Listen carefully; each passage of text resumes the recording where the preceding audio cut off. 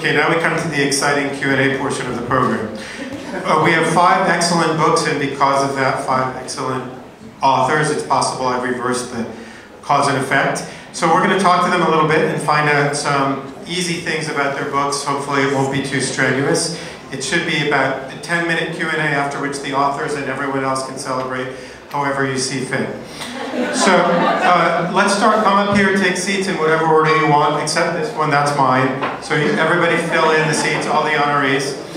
And I'm going to ask all of you the same question, and the mic's going to get passed down. Then I'll ask another question, and the mic will get passed back. It's fairly straightforward choreography. If you don't have an answer, that's a good order. But wait, we're missing a... Who are we missing? No, we're missing you. All right, everybody in the bar be quiet, because the authors will be speaking now. Thank you, everybody in the bar. If you don't have an answer, or you don't have a quick answer, because it's intended to move briskly, you can say pass, or I pass, or I'll pass, or anything like that. So, all right, here we go. It's quick. It's just a moderator's dozen, which is basically just a dozen. We don't have any imagination. All right, the first question, I guess start, yeah, we can start the mic down to that. Okay. State your name and where were you born? Akwaeke, Emezi, and I was born in Umuahia, Nigeria. Moriel, Rothman-Zecher, I was born in Jerusalem, Israel, Palestine. Kwame, Adjei-Brenyah, Queens, New York. Gang, gang. Lillith, Assadi, born in New York City, New York. Lydia, Kiesling, born in Tel Aviv, Israel. What would you say was the first impulse for your book? Having a baby. If we're going to be that brief about it, some people I know who died. You don't have to be that brief. You can go anywhere from 3 to, let's say, 50 words. Alright. I don't want to make it really like mean and dark, but yeah, some people who were hurt that I saw, and it was that. Oh, I am allowed some follow-ups. Did you see them all in the same place? Or is it different incidents? All over the place. All over the place, okay. Writing a story about what didn't happen, but what almost did, or what easily could have. Yeah, I'm gonna stick with the dark. Being suicidal and feeling like it was specifically a call home, where home was a spirit world. Where did you write most of your book? And you can interpret this any way you want, either a venue, a piece of furniture, something more conceptual. I wrote most of Freshwater in an attic apartment during a winter in Syracuse. I wrote most of Sadness as a White Bird in a garden apartment during a fall in Jerusalem. Several different apartments in Syracuse also. Not the same apartments. No, not the same apartment, but you know, also in Syracuse now. I wrote most of Sonora in my little tiny office, the litter box right next to it in Brooklyn. I wrote The Golden State in Java on Ocean Coffee House in the Ingleside neighborhood in San Francisco. What would you say your average writing day was? And let's do this. When it was going well, what was your maximum number of hours that you could put in on a day? And then what was the minimum where you felt like you were working? Like you hadn't wasted the day?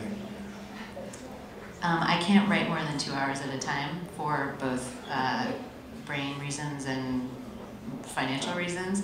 And yeah, so I wrote the book in 69 days. Nice. And were there zero...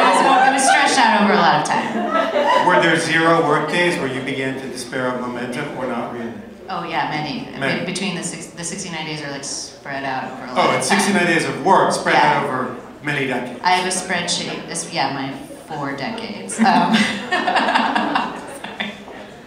I'm gonna pass the mic now. All right. I'm trying to. Oh, I was working time, I think, while I was, yeah, definitely, for a kind of very busy person while I was working on cinema. So I would take vacation days and write, and that's how I wrote it. While I was at Syracuse, I was in the MFA program there. I once overheard George talking to someone else right before I was going to meet with him, and it was like he was like in the last stages of thinking of the Bardo stuff, and he like very casually told the guy, "Oh, I'm doing like 16 hours a day," and I was like, "What the fuck?" You know? and I asked him after that, like, for real, like, are you doing 16 hours a day? And he said, yeah. And then so I tried to do that, I couldn't do it. So I want to say maybe like somewhere with like 8-ish, and then. For me, like even if I, jot down like one sentence in my phone, that's like something. And just because one of the reasons I asked this question is that I love to hear about the real world circumstances. This was in a writing program. Yeah, that was in a writing program, which makes it a lot easier. Right, so you have a multiplier. You have a convenience multiplier. Sure. Anything I got in before 9 a.m. felt worthwhile, so that usually meant about 2.5 hours. And then at 9 a.m., I think very like on the dot at 9 a.m., I think something about the sort of capitalistic 9 to 5 schedule coming into being. I couldn't write it after that, and I'd spend the rest of the 9 to 5 questioning my legitimacy as a human being and my profession, etc. So. Honestly, I have no idea because it was really quite a blur. I would guess maybe 2 to 3 hours. I was in my first year of the same MFA program at Syracuse, which I dropped out of in my second year. And yeah, so like I technically had time to write, but I was also deeply unhappy because Syracuse in the winter is a cold, unforgiving tundra on the coastal. Yeah, what were the daylight hours in the desert again? Oh. Better? Yes, 80 degrees there. It's terrible that it gets dark early. I don't know who invented this. What was the one book not by you that you thought of most while you were writing?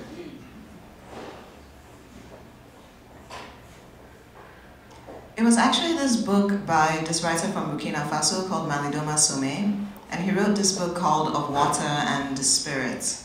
And for me, it's a non-fiction book, and he talks about the indigenous faith traditions of his ethnic group back in Burkina Faso. And for me, it was really a seminal text while I was writing Freshwater because it was the first time I had heard someone describe colonialism as a replacement of realities. That like people had come in and what was real before was no longer real after. And that sentiment is the core of the ontology that's used in Freshwater. And so yeah, that was the book, I think. العصافير تموت في الجليل, or The Birds Die in Galilee, which is a collection of poetry by Mahmoud Darwish, one of the prominent and most well-known Palestinian national poets. And this book, in a lot of ways, is a conversation with one of Darwish's poems, A Soldier Dreams of White Lilies. I don't think there's any one specific book, but I think the one that kind of broke sort of my brain open and kind of made me feel like I had permission to do what I want to do was Mumbo Jumbo by Ishmael Reed. And yeah, I think kind of being sort of funny and irreverent, talking about what I wanted to talk about, that was big for me. Yeah, I don't think I have a book in particular either, but I did read a lot of Mahmoud Darwish and Yehuda Michai in college, so I was thinking of the poetry of that land, and William Faulkner throughout my life over and over again. I think probably The Last Samurai by Helen DeWitt. Yeah. What's the art form that you feel most closely allied with other than writing? And it varies. Sometimes people have said stand-up comedy, jazz music, cooking. Is there one thing that you think is the same as what you do that isn't writing? The questions are getting harder. Toward the end, they're impossible. You can pass. You're allowed limitless passes if you want. Yeah, I mean, I think the one that I probably care about the most, no, I don't know. Yeah, sorry. No need to apologize. This is another art form, right? Not just another question. Okay, I answered that question. I danced when I was young, and I always feel like somehow it has this, it's like a very pure form of language.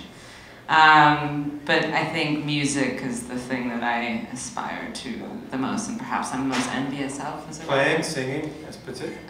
I mean, yeah, I can't sing, so and I can't really play either. But I think just like as I would like to be music when I write. Yeah.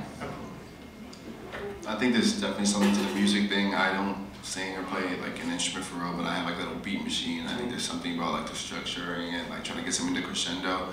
And also with stand-up comedy, to me that's writing too. And I think I try to like squeeze that in. It's a lot easier because I think writing crowds are nice. So I think I'm way funnier than I am in real life because of them. But I think that's something too. I think I would say painting. Not that I know much from painting, but my partner is a painter, and I actually feel in a lot of ways indebted to a painter for this book. We were at a Shabbat dinner in Berkeley, California, and I was thinking about writing a book, but I was like, I don't know, some days it feels like I have what to say, and other days I don't have anything to say, and I'm just this. And she said to me, she said, oh, I paint every day. And I said, well, what if you don't know what to paint? She said, that's okay. I stare at a blank canvas for my allotted hour and a half. And I was like, okay, I could do that. I could definitely stare at a blank Word document for an hour and a half, even if I don't have what to say that given day. I think for me, I would say film. I make video arts as well, and a lot of the times when I write, I'm imagining like the dialogue as scenes, or I really just daydream a lot, and everything plays in my head first, and then I transcribe that into a book. I have 3 very short, one-word answer type questions left, and then we'll let everybody get on with their evening. If you were reviewing your own book, what's one word that you would use? Pass.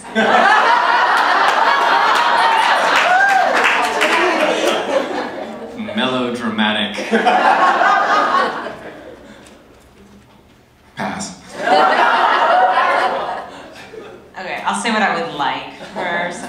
Haunting. Yeah. Yeah. Frantic.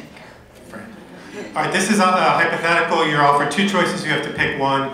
One is that you can travel the world, see anybody you want, but you can only read one book, and all other books are erased from your memory. The second is that you're locked in a room and can never leave, but you have access to all books. Which do you pick?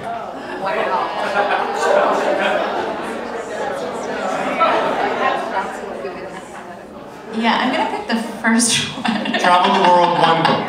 Well, I mean, what do I get to? What else do I get to do? You can do normal life otherwise. Eat whatever food you want, conversations, sleep as much as you want. What about, can you like have like a kid? Yeah, you can have a kid. In the room? Are they in the room too? Oh, you're picking the room? No. No, I'm just saying like. No, you're in the room alone. Okay, so you can just live, or you can be locked in a room. Okay, I'm gonna live. Sorry. I'll slip you food on the table. You only get one book. Okay. Forever. Okay. Yeah, All right, that's, fine. yeah, I still pick. Noted. Travel the world, one book. All right. Yeah. Yeah, I like books as much as the next guy. Travel the world. I think I would travel the world with Zadie Smith's On Beauty. That's a book that I've reread 3 times, and I cannot get over how phenomenally good it is. I would travel the world, and I would take the ultimate Hitchhiker's Guide to the Galaxy. All right, the last question involves everybody passing their books down to me if you have them, or if you don't, I'll put them on the table, it's fine. All right, and so this question is for now 4 of you, because one of you read the last page for his reading selection. So I have a different question for you, which I'll ask you first. Your question is, if we understood the depth of your resolve, would we drown in it?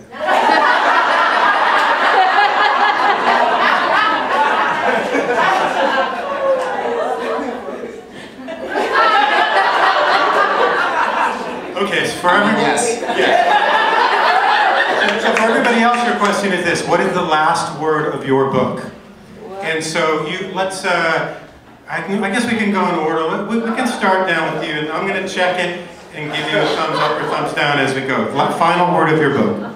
Oh, not including acknowledgments of the board proper. Mouth. I believe that is correct. Oh, I have another list that I made. All right, let's see this one. That is correct. It is mouth.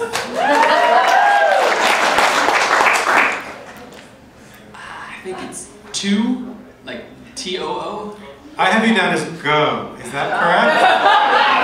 You can check and let me know. I knew it was a if short monosyllabic word. Go to. Oh yeah. Dark. That is correct. Mama. Mama is correct. I just want to thank all of the authors and all